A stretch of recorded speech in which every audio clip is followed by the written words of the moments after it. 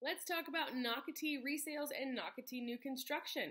New construction is still plugging along. You've got 113 houses under contract. That's according to MLS again.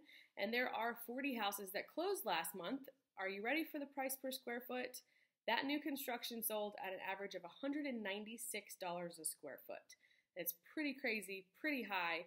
Again, it was the end of the quarter at the end of September, so a lot of these publicly traded companies wheeled and dealed to get their houses closed, so they probably gave away a lot of incentives in the way of upgrades.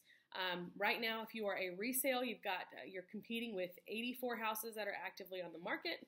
There are 44 homes under contract right now that are all resales, and last month 39 homes closed. So the average days on the market, we usually see it around 90 something, but it's kind of inching its way down. We've got 69 days on the market as the average of what closed last month, and the average price per square foot is not too far behind the new construction at $178 a square foot.